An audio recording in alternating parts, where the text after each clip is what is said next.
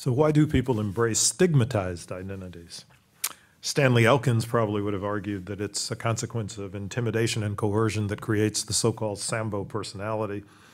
In the Brazilian context, one could argue that there are incentives for embracing stigmatized identities with the onset or adoption of affirmative action. Others might argue that it's cultural affinity, that individuals like the behaviors and norms that are associated with belonging to a particular group. This is oddly popular among many economists as an explanation. One could also argue, however, that it is a consequence of policing mechanisms that are internal to the group that maintain this affinity, so peer pressure and the like. Or finally, one might argue that it's because of political resistance to the conditions of inequality and oppression that lead individuals to strongly identify with a group, such as the argument made by Daniel Boyarin in his book, A Radical Jew, which is subtitled Paul and the Politics of Identity. Exits do take place, however, particularly via processes of self-identification, where people actually remove themselves from saying that they're part of a group. Duncan and Trejo's work has demonstrated that the claims about Chicano regression over multiple generations could be explained by the fact that a disproportionate number of second and third generation Chicanos in the United States actually no longer self-identify as being Mexican or of Mexican ancestry. And so as a consequence, they're removed from any estimates of the relative position of Mexicans to non-Mexicans in the United States. These are the kinds of questions that are central to the emerging subfield in economics that I've been heavily engaged with, called stratification economics, which is obsessed, in a sense, with group identity and its consequences. It draws from sociology the notion of the group, both from the standpoint of self and social classification, where the group becomes the central agent for action, and it draws from economics an emphasis on notions of self-interested behavior. So stratification economics conceives of a world of self-interested groups where relative group position is of paramount importance, drawing heavily on Herbert Blumer's old arguments about group status and proprietary claims. If one were to say that the phenomenon of racial inequality could be explained along a continuum of factors that could be categorized broadly as structural or cultural, stratification economics squarely lies on the structural side of the explanation.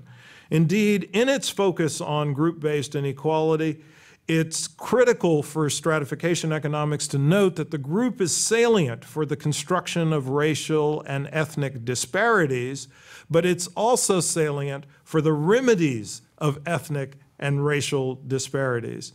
In effect, if one silences group identities, one silences attention to group-linked inequalities.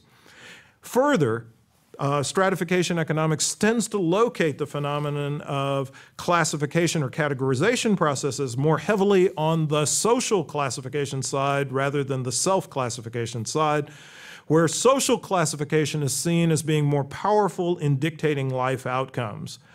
We need to comprehend how people are seen by others to understand how people's lives might be shaped in their social context. So a conventional piece of wisdom is the claim that in Latin America, race is understood as something that is primarily phenotypical or gradational, while in the United States, it's understood as something that's more genotypical or discrete. Would argue that the evidence that's emerging from work that's related to the thrust of stratification economics suggests otherwise. Ancestry matters significantly in terms of race positioning in Latin America. I refer you in particular to Franz Twine's work and Robin Sheriff's work. But in the US, appearance matters in a critical way. Research on employment demonstrates that among Chicanos, more European-looking and lighter-skinned males have significant advantages in the labor market. Among blacks, lighter-skinned black males experience negligible discrimination in comparison with medium and dark-skinned black males.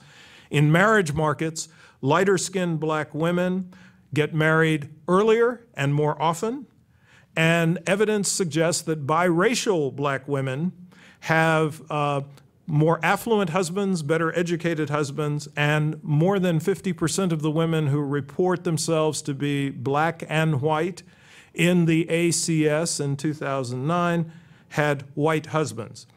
Third, in the arena of criminal justice, Jennifer Eberhardt, who's at Stanford, has demonstrated that blacker-looking males are more likely to get the death penalty for comparable crimes as lighter-skinned black males.